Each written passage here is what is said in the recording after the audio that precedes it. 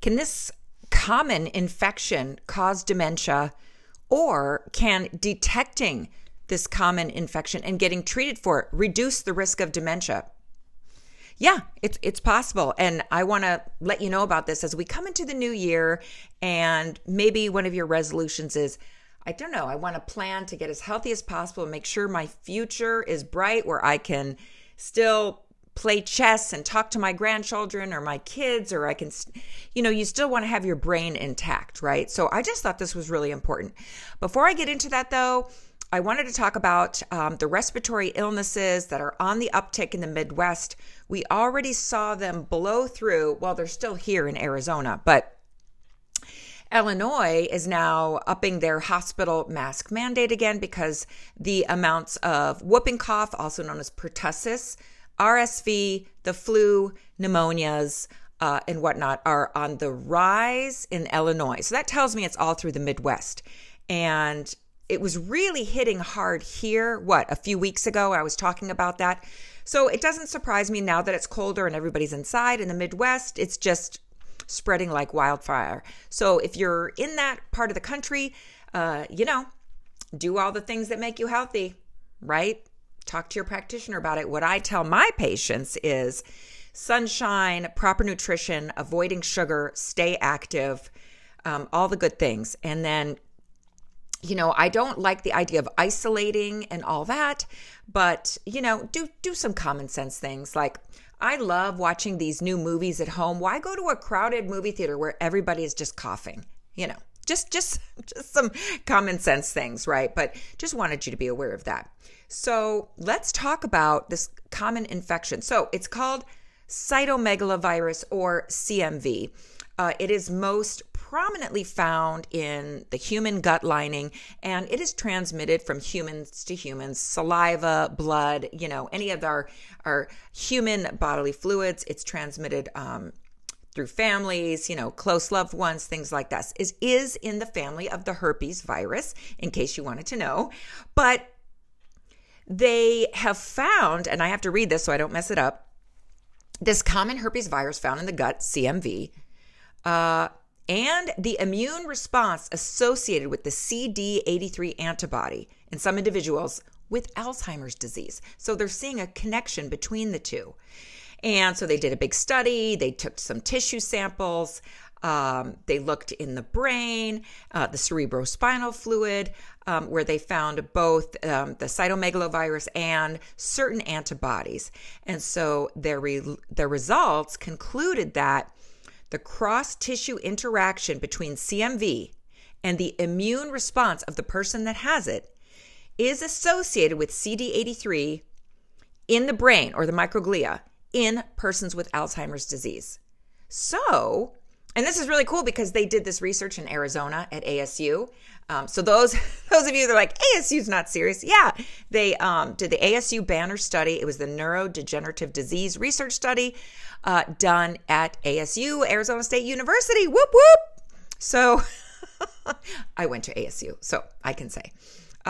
So the results suggested that if they could give some antiviral therapy to some of these patients that had dementia, that had the biomarkers of CMV and these particular antibodies called CD83 and IG4, they are now doing a clinical study to show if they could pick the right antivirals to fight the CMV and reduce not only their risk of full-blown Alzheimer's disease, but just even reduce the progression of Alzheimer's disease. Isn't that interesting? Because I know none of us want Alzheimer's, based on your genetics, your immune system.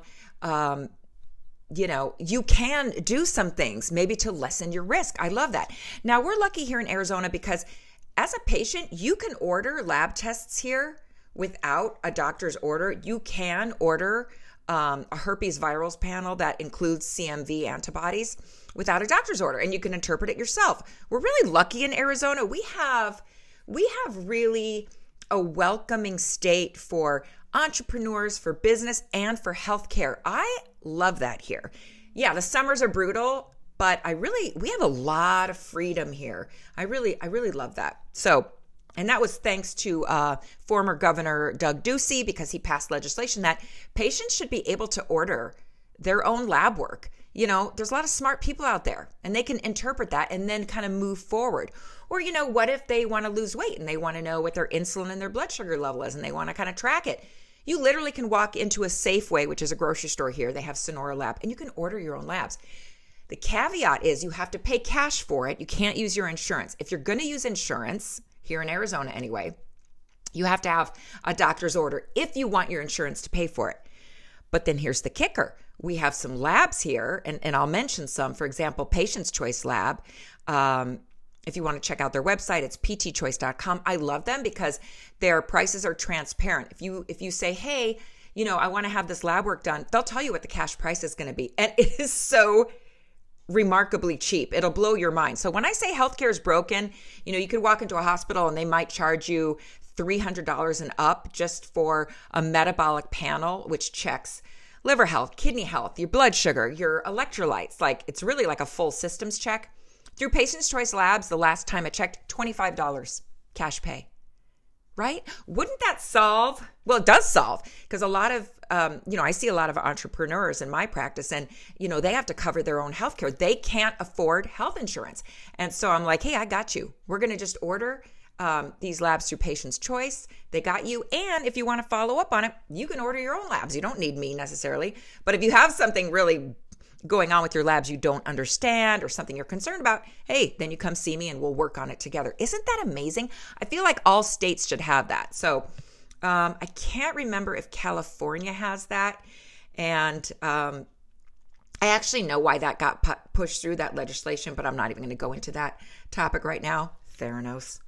But I'm not going to go there right now. You can watch the Theranos documentary. But the positive part of it is now you can order your own lab work in Arizona. So what else did they talk about here in the study?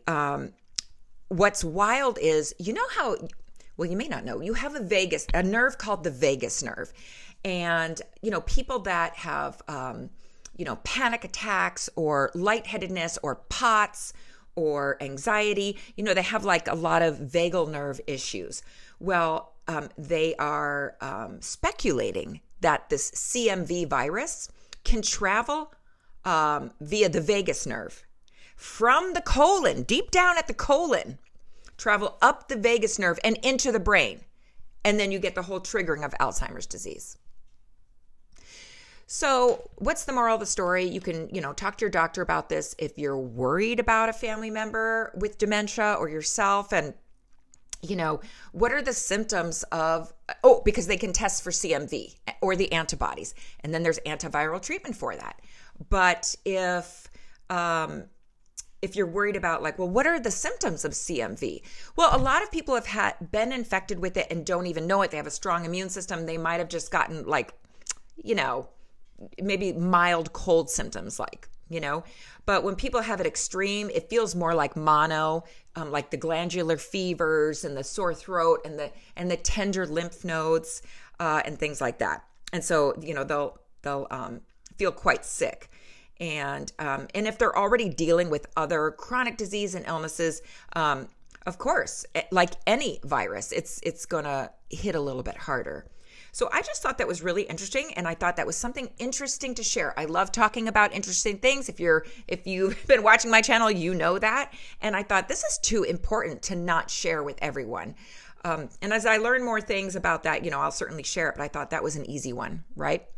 Also, if you don't live in Arizona and you're like, well, I can't get into a doctor, I can't afford it, my health, whatever.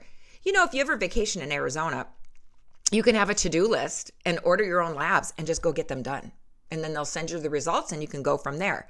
Because I do believe in the partnership of healthcare with patients, the pharmacists, the labs, nurses, doctors, hospitals. You know, it should be a little bit more transparent and open.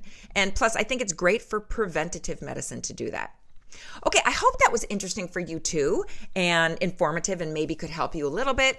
Comment below if you already knew this, or if you didn't know this, and if this is helpful, or you know, if you have anything to say that might help someone else, that maybe you've been through something similar like this. Okay, all right. I will see you on the next one.